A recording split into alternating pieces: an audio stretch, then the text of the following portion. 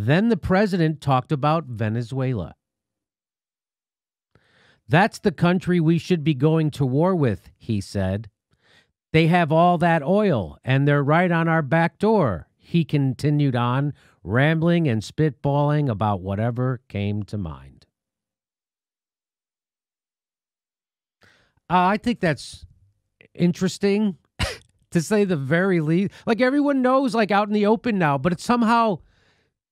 So, like, when Nancy Pelosi supports this coup stuff in Venezuela and pretends she's for the people, what Nancy Pelosi's really revealing is that she's a sociopath. And I'm not saying that. That's not hyperbole.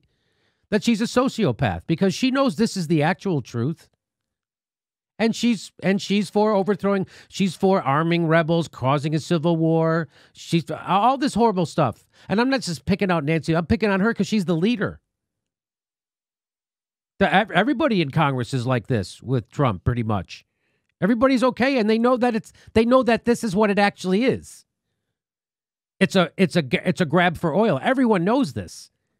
Except somehow the American people are still deluded, because everybody on every corporate news show and lots of lefty news shows repeat the government propaganda. Maduro's a bad guy. He a president. The election was bad.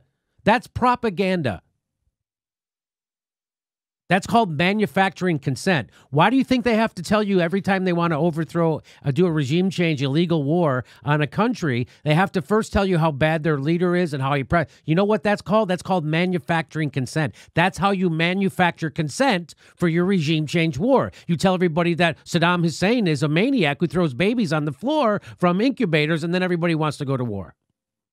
You tell everybody that Assad gasses his own people, and then everybody wants to go to war. You tell them Maduro doesn't do real elections and he oppresses his own people, and they're starving while he's eating steak. And then you go in and you go.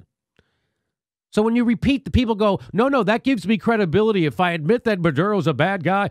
You know what? They're all bad. Name one country where the guy isn't a bad leader.